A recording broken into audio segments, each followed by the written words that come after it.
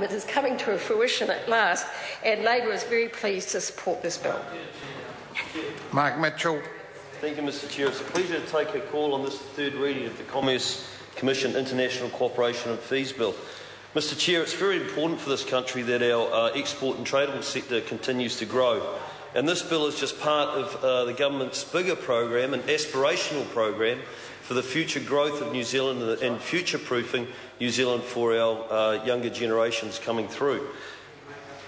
Mr Chair, 80% of our economy is actually small to medium-sized businesses, and many of those will look to markets like Australia to want to grow, and often they'll look at the barriers and the risks associated with entering a new market like Australia. The great thing about this bill, Mr Speaker, is that it actually removes a lot of those risks and a lot of those barriers for them, and I'm confident that with a bill like this we will see more of our businesses wishing to take the step into a new market like Australia and continue to help the country to grow.